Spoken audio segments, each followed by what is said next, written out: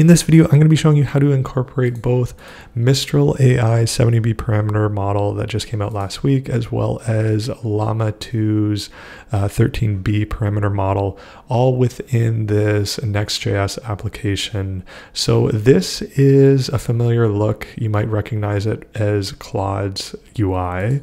So a couple months ago, I built out a clone of Claude's UI with a few nice little features where you can toggle between different models. So if you want to use OpenAI, or if you want to use another model, I set up a number of different things within here where there's embedding of text documents.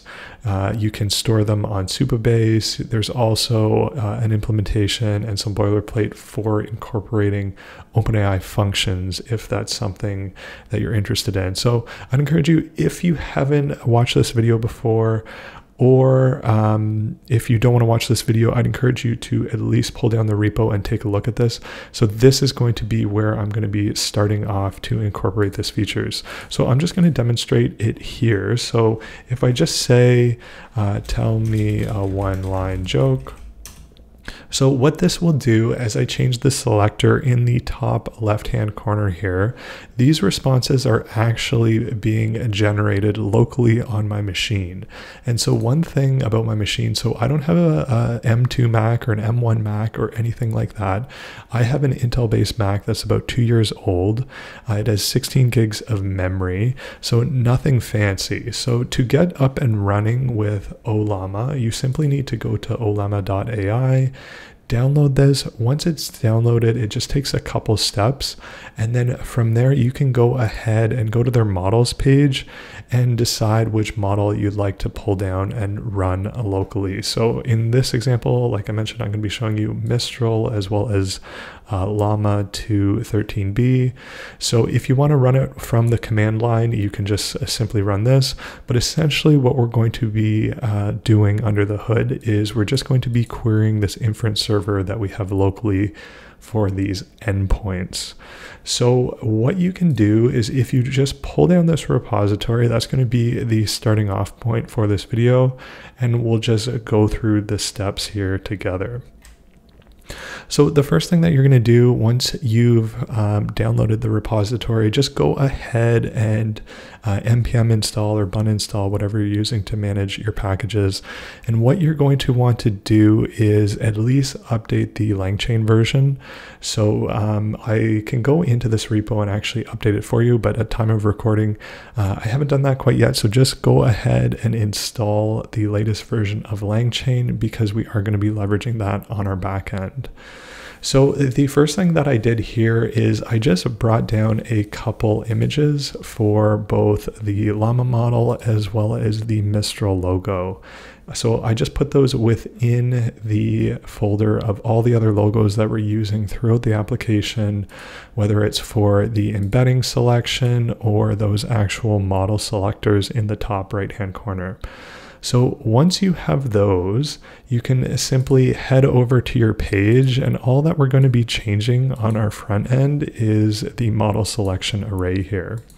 So within this, if you just simply add in a couple more items within this array, so we're going to add in Mistral, we're going to have some alt text, and then we're going to have the source, which points to our directory of images here, and then this model key here. Now this is going to be what we actually send to our backend, and this is going to be how our backend handles the condition of which model to use.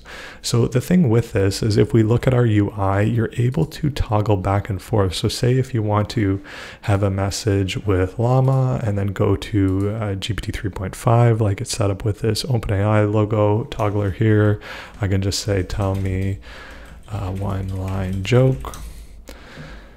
And then you'll see here, so this response here is GPT 3.5, whereas this one was Llama 2.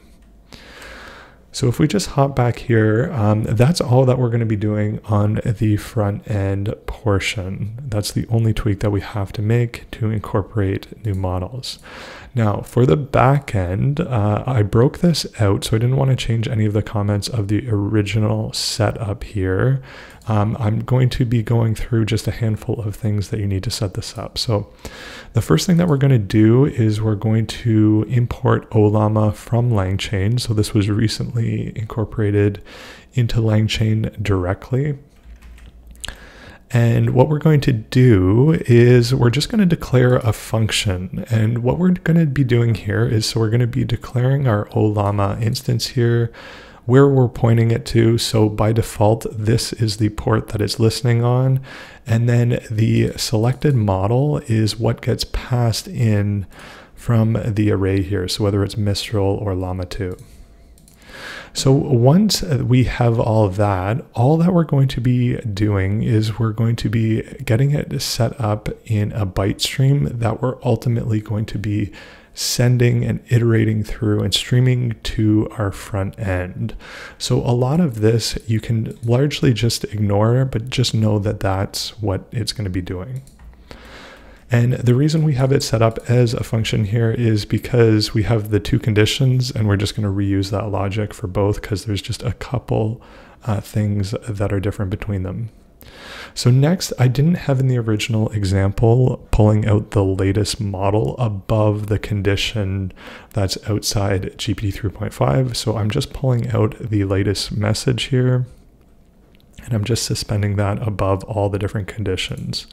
So you see we have our Claude 2 100K, we have our GPT 3.5 with all the different function calling, and then to add in others, all that we have to do is we're just going to add another else if here, and we're going to specify, so if the model that's selected is Mistral, what we're going to do is we're going to send that selected model to our function with the latest message.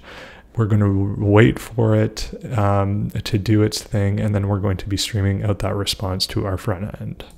So that's essentially it. And the Llama 2 version is also going to be the same thing. So we're just going to have that function trigger all the logic that we need, and then we're going to be streaming that text response to the front end.